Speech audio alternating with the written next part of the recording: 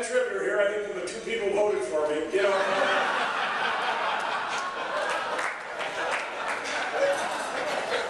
I ran for governor, and I ran on a big agenda. Mandatory renewable energy standard, converting chicken waste into energy, wind farms, high-speed rail. I talked about shutting down every payday lending store in Virginia. I said they're a disgrace. We ought to get rid of the Dillon rule. I think it's the dumbest thing I ever heard about it here in Arlington. First time I ever talked about the governor's opportunity fund. Who thought the governor could actually create jobs? This one hasn't, but he actually can. And I have a lot of big ideas. Automatic restoration of voting rights. I think it's a disgrace here in Virginia. Sitting around reading these letters, it's just crazy. So I said I could run a campaign of big ideas. And if you don't like my big ideas, don't vote for me. And you didn't. But it's great to be back. I love you all.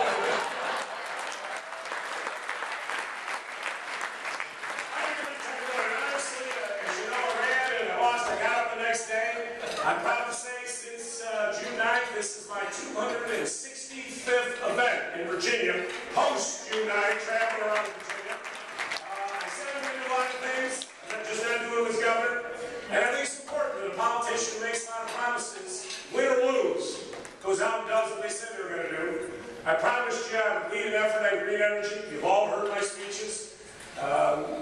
You all saw my ads with that chicken and the wind farms and all that. But I'm passionate about it. And I think it's a disgrace that Virginia is the only state in the Mid-Atlantic region that doesn't have a mandatory renewable energy standard. It's important because it's about jobs, it's about the environment, it's about national security.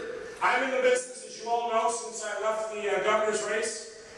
The first thing I did, as you probably know, most of you heard about it, I went out and raised close to $500 million, and I went out and started a car company, Green Tech Automotive.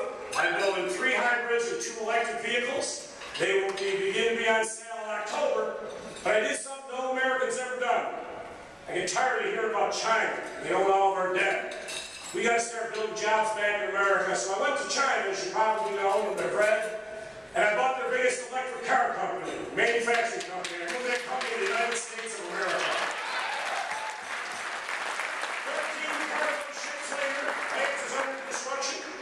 Janet knows this because I went to see her. My headquarters is in Tyson's Corner of Green Tech Automotive. Got a lot of folks up there. I wanted to put my plant here in Virginia. But as you know, we don't bid on car plants here. Never have. Big, 1,000, 2,000. I'm in Tunica, Mississippi. I have 2,000 employees paying taxes in Mississippi. Governor Barber, former chairman of the Republican National Committee, tens of millions of dollars they put on the table. Free land, tax incentives. Those 2,000 jobs ought to be in Martinsville, Virginia, and Danville, Virginia, where they got 18.7% unemployment. In the next 6 months, they're going to announce my next plant, which will be 3,000 jobs, and I encourage all of our legislators, Janet, Bob, the rest of you here, you got to bid on these things together, because competition is tough. The other big initiative, as you probably know I did, the city of Franklin, about 35 miles south of Richmond, they had a paper plant that had been in there for over 100 years. Union Camp, International Paper Barn, about a dozen years ago. Out of the blue one Monday morning, International Paper out of Memphis announced that they were shutting the facility down with no notice. 1,100 people were thrown on the street. Decimated the community. I've spent 16 months, as you know, trying to buy the entire facility. I didn't get the whole facility, but I was awarded the wood basket. And soon, we will reopen that plant, and I will be making wood pellets, which you actually ship to Europe, because Europe has an energy standard over there, and shame on us for not getting one done when we had the White House, the House, and the Senate. And they mix 80% coal. You've got to have 20% of a renewable. They mostly use wood pellets. And they imported about 11 million tons last year. They're going to 100 million tons in the next 5 years. And I'm proud to say that the city of Franklin, Virginia will be the largest producer of wood pellets in the entire East Coast with a real wood plant. And Virginia pellets, right here in Virginia, will be leaving the open. Now, it costs more money to be here, but I live here. Dorothy something, I have 5 children. I should be in Maryland, I should be in the District of Columbia, I should be in North Carolina, I should be in New Jersey, I should be in Ohio, I should be in Pennsylvania. Why? Because they have a mandatory renewable energy standard. We don't. And if you're in a business investing hundreds of millions of dollars, you should go to the state that's required by law to buy the product that you're making. I've come to the only state that they're not required by law to make it. We got to change that, and that's why leadership does matter, folks. So I've been busy since I've seen the member states. You didn't vote for me, but I'm doing some great things and having a great old time. That's all right. Where's Ben and Lowell? Give them a great round of applause. The 2 people who stood with me. Let me talk about elections for a second. I've been very vocal on this topic. I thought 2010 was a disgrace. And I agree with Tom and Jim and others who talked tonight. We didn't have a message. And this is not blame of any individual, but the whole party, everybody, to think that Barack Obama inherited the worst economy since the Great Depression. He got in, got the economy working again, created jobs, saved the auto industry. Business I'm in. Saved 1.5 million jobs. And in the auto industry, the multiplier from direct to indirect is 10 to 1. So we saved 1.5 million indirect jobs, the supply chain, to make the car, to make the sunroofs, the radios, and all that. Barack Obama saved that industry. Republicans wanted to just get rid of it. He passed the largest middle-class tax cut in the history of the United States of America. Now, he didn't do TARP, but he inherited it, and guess what? Citibank has already repaid, and as you know, we've made billions of dollars of profit. We had 40 million Americans with no health insurance in this country, no health coverage at all. He went past that. And the idea that we lost 63 seats, the most since 1948, is a disgrace. Why? Because we weren't out there fighting for our values. And the Republicans defined us. You know what? In 2010, we should have picked up members of the United States House of Representatives. We should have.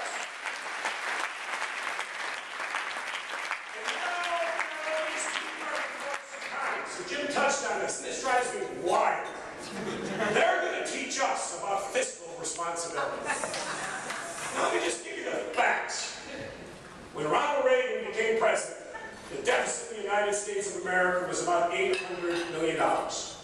He left office, it was $2.7 trillion. He increased the deficit and debt of the United States of America 186%. Now, I apologize. I know, gee, he's got these great ads going, and it's his 100th birthday, and I apologize. He raised taxes 11 times. But to watch these ads, you would never believe that.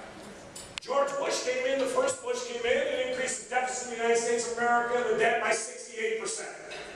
George Jr. came in, as Jim talked about, tripled the debt in the United States of America. Gave a tax cut to the top 1%. Passed a prescription drug bill, didn't pay for it. Where was the Tea Party then? That, as you know, cost us $800 billion to $1 trillion. There's only one president in our country, 4 balanced budgets, 3 surpluses, and when he left office, a $5.6 trillion surplus to the point that the entire debt of the United States of America would have been paid off by 2013. He created 22.7 million new jobs, and folks, he was a Democrat, and his name was Bill Clinton.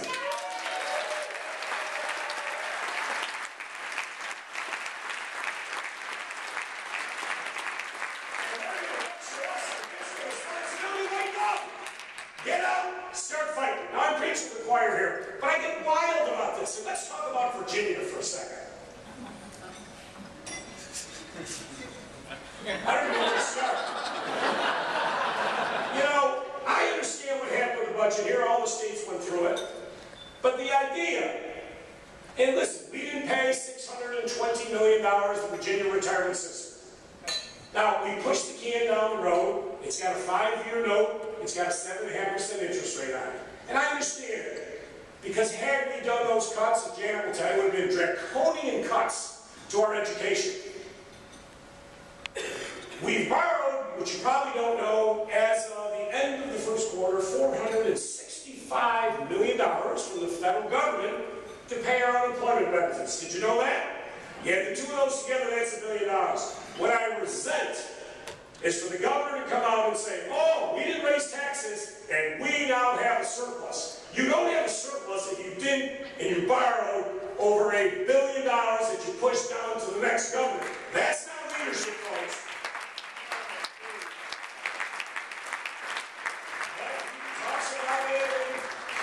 Tom said he talks about we should be the energy capital here in Virginia. Energy. He issues these press releases on we should be energy. What a joke! We don't even have a mandatory renewable standard. He's got governors coming in next week to talk about manufacturing. Haley Barbour and others. We're not creating manufacturing jobs here. You go to Daniel Martinsville, Virginia, they got 17.8% unemployment today. And you all pay for that, unemployment benefits and everything else. It affects everybody in this room. We got to get serious about this. The governor's transportation plan. I've been very vocal on that. I'm not a fan of it. He borrowed $1.1 billion. They're called Garvey bonds. That's a future federal appropriation. All you're doing is going forward and bringing it into this year and adding an interest rate to it. We got to pay that back. Well, let me ask you a question. If Jim and his colleagues who will fight hard for transportation funding, if he doesn't get it, the Republicans keep control, they're cutting transportation funding. It's bankrupt today. Well, if we don't get those funds in the future, guess what? It comes out of the general fund. It comes out of education. Then we borrowed $1.8 billion. You know, I've been in this fight with the Richmond Times-Dispatch recently. I've gotten 2 truths. They gave me 1 pants on fire, which I disagreed with. I got 2 truths on the Richmond Times-Dispatch. That's pretty good. And I argued with them on the $1.8 billion in funding because I said they didn't have a repayment stream, a serious repayment stream. It's off these insurance funds, premiums. But the last 2 years, they've been down 1 year 14%, what's the other year, Jan? 10%.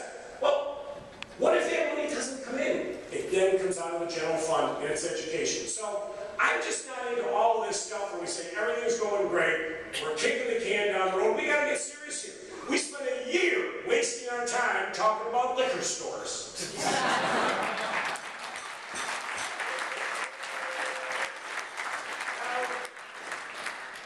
I'm Irish. Jim's Irish. We like liquor. You know, it's just our heritage. Nothing we do about it. I'm sorry. I know you all got your flip cams going. It is what it is. But the idea, we wasted a year with all of these big issues here in Virginia, and we talked about liquor stores. I mean, they had all these liquor stores in Page County that they were going to sell for hundreds of thousands of dollars. They're all Baptists in Page County. They don't drink. Those are all these liquor licenses. Well, that's what we did. Right? Boeing Corporation just announced they're going to South Carolina. That's a disgrace for us. Over 100,000 jobs have been created to build a new dream line. We didn't bid on it here in Virginia. This is when I ran for governor. None of you voted for me, but I did run and I did talk about we got to go after these big jobs. Now, South Carolina. If I were governor when they negotiated that deal with the former governor of South Carolina, I know Jim McNerney, the CEO. I would have flown to Seattle and said, Jim, hey, I'm governor. You can hit my cell phone and negotiate this deal. We got the best congressional delegation. You got a guy named Jim Moran. He'll get you the vote. We'll do it. We can do it here. You're going to South Carolina. That governor, you run into trouble. You don't know if he's on the Appalachian Trail or Argentina.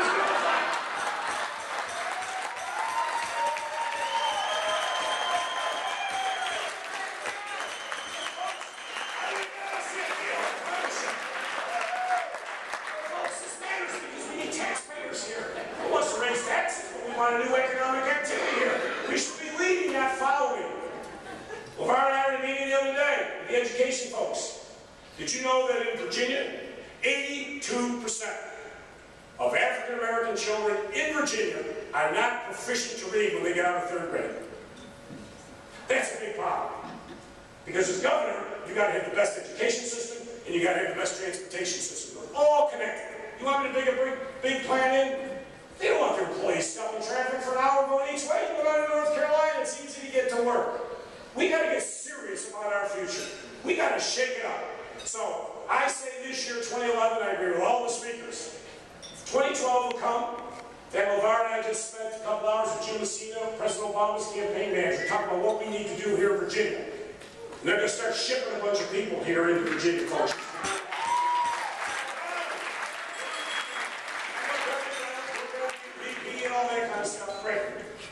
But 2011 matters.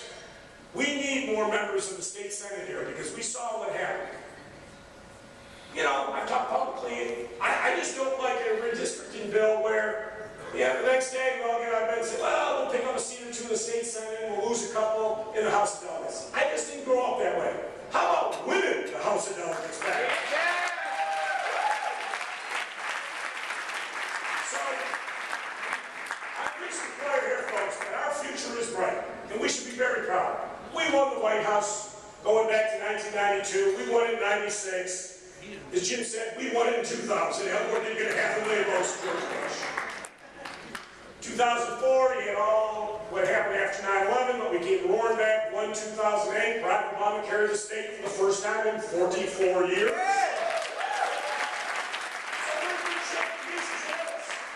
But I'm not preaching to you tonight because you're all there. You're all activists. Thank you. We got to get all those other folks out there. Talk about the facts we talked about here tonight. Get those independents back in here because we need a great 2011. None of us want to see a veto-proof House of Delegates here, folks, because then nothing will get done here in Virginia. We will not have a renewable energy standard. We will continue to borrow from the future. We will continue to not do what we need to do on education and transportation. Then we get to 2012. Barack Obama wins it again. Tim Kaine is the United States Senator from Virginia.